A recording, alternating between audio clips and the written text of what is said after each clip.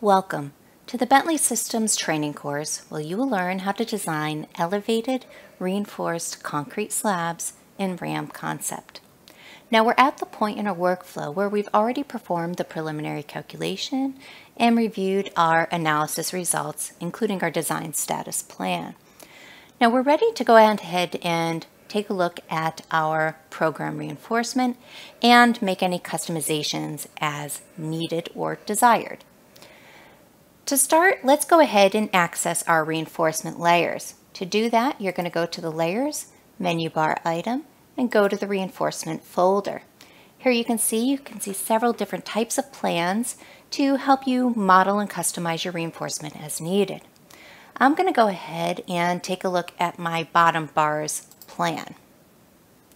Now, as I'm taking a look at my bottom bars plan, I'm specifically going to draw your attention to my reinforced concrete beam. Now, a great tool that you can utilize in order to make your own customizations to your reinforcement is to modify your program reinforcement and make it user reinforcement to make changes. That's exactly what I'm going to do for this video. I'm going to use my selection icon, and I'm going to select the bottom bars that have been detailed in this reinforced concrete beam. I'm going to right click and say Selection Properties. Now you're going to notice that this reinforcement has been designed by the program, and it basically means that all the other options are grayed out. I can't customize it because RAM Concept is determining this reinforcement. Now if I want to make any of the changes and customize this reinforcement, what I'm going to do is change this from program reinforcement to user reinforcement. What that will do is it'll make all of the fields active. Now, for this particular bar, I'm going to take a look at the endings at end 1 and end 2, and I can see that the program reinforcement was detailed with anchors. What I'd like to do is I'd like to see if hooked bars might work just as well. So I'm going to change this reinforcement, and let's go ahead with a 90-degree hook for both end 1 and end 2. I'll go ahead and click OK, and then what we're going to notice, if I unselect that, is that the user bars are now in orange. So everything that's yellow is your program bars determined during the calculation. Anything that's in orange is a user bar that I've gone ahead and defined.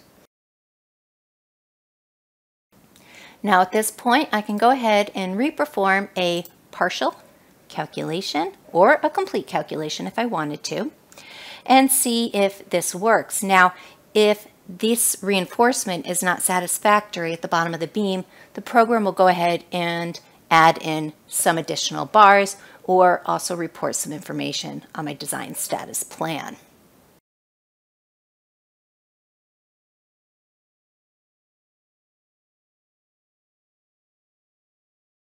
Now, after the calculation has been performed, we can go ahead and close the errors and warnings dialog and take a look in this area. Now it does look like it was able to keep the user reinforcement that I specified without adding any additional program reinforcement. And I'm going to go ahead and keep that detailed as such, since I would prefer to detail those bars as hooked rather than anchored. Now at this point, this concludes my process for modifying the program reinforcement parameters to make them user bars.